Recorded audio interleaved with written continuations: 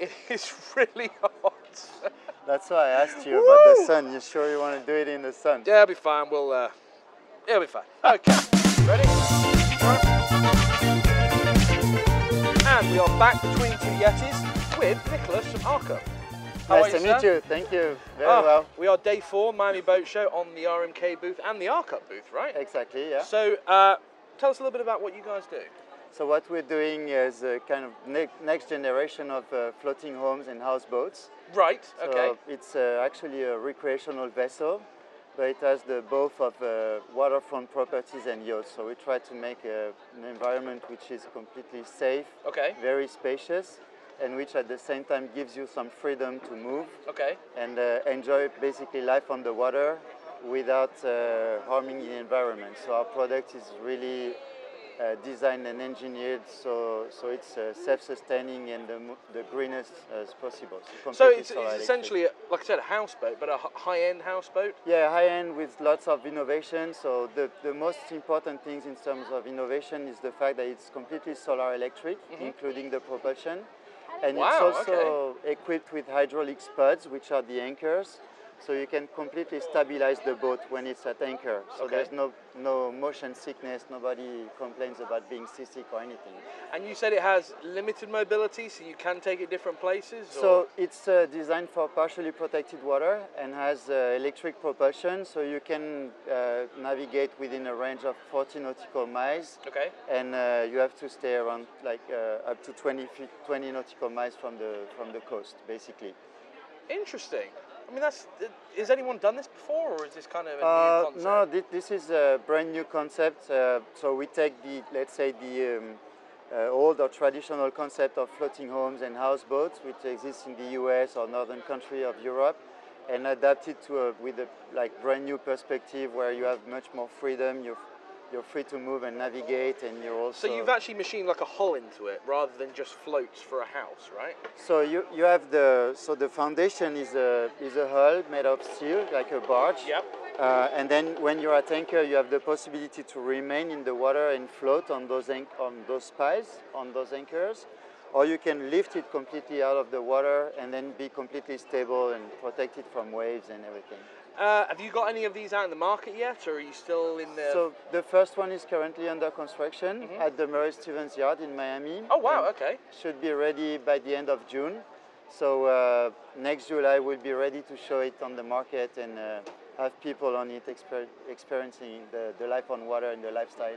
Excellent, excellent. And what kind of square footage are we talking about? Is it like a 2-story house? Yeah, so it's a 2-story house. Inside the hull, below deck, it's only storage and technical compartments for that design. But and underwater lights? Underwater lights. There's the possibility to create some living space in the hull as well, but otherwise it's 2-floor, 2,600 square feet under air, and a total of 4,400 square feet. So there's a huge retractable deck that slides underneath the living room. When you're at anchor, you have a huge integrated indoor-outdoor space. Yep. Depending on the kind of usage and configuration that you want to have, you can use the solar roof as a lounging area as well. So you remove part of the solar panels and you can have up to 2,400 square feet of solar roof, of lounging area on the roof. Absolutely. So it's quite flexible. You can really adapt it and customize it according to your needs. And that's very cool. How's the reception been at the boat show? Have people been excited to see it? I mean, yeah, very good. So we started introducing the concept and talking about the concept since last November, since Fort Lauderdale Boat Show, and the reception's been very, very good. Actually, people really see it as a new product, different concept, housing alternative for people who want to be on the water, literally, or want to live by the water but don't want to be threatened or worried by floods or these kind of things, and want to have that freedom of being able to move. So we're quite positive. We think there's a potential market in the US, definitely, the Caribbean as well, and probably some other locations around Europe or the Middle East. So how did you get into this? Did you design this concept? I mean, and what's your background? So we're 2 co-founders. Both of us are engineers. Okay. My business partner is actually the one who's more into the technological design. and has a background in construction and renewable energies. Right, okay. That always helps. Yeah, that's exactly. And we wanted really to develop a new product, something that would be like a breakthrough for the market.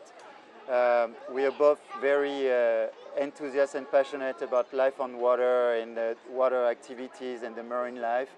So we were really concerned about developing something that would have the minimum impact on the environment, yep, and where people could bond as most as possible with the nature and the ocean and the marine life. So you live here now then, right? Yeah. I've been living for about 2 years in Miami. I came for that specific concept and project, and my business partner has been here for a bit more. So where are you originally from?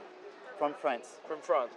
What do you think about America and Miami? Is it from where you live back there? I mean, I'm from the middle of England. This is like paradise to me. Okay, yeah, no, that's a very nice place. I've lived like 20 years in South America and Central America before, so I've already been used to a mix of Latin, European and South American culture. So Miami, I think, is a great place. It's a place like, it's really a hub, literally a hub and cosmopolitan city. So you have people coming from everywhere, and the climate, you couldn't dream of anything better. Anything better than this. It's open to the ocean, the bay. So for people who like to do water activities and stuff, plenty of space to dock a boat.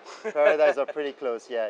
Absolutely. Well, we're looking forward to seeing you in Fort Lauderdale, man. Excellent. Thank you very much for your time. My pleasure. Final question. Arkup, is that to do with like you're making an ark, or? Yeah, so when we were looking for a name, we wanted a name that would be easy to remember and that would have some meaning, some signification. So we thought of Noah's Ark, and Ark is kind of synonym for boats, and then the up refers to those hydraulic spuds which allow you to elevate the structure above the sea level.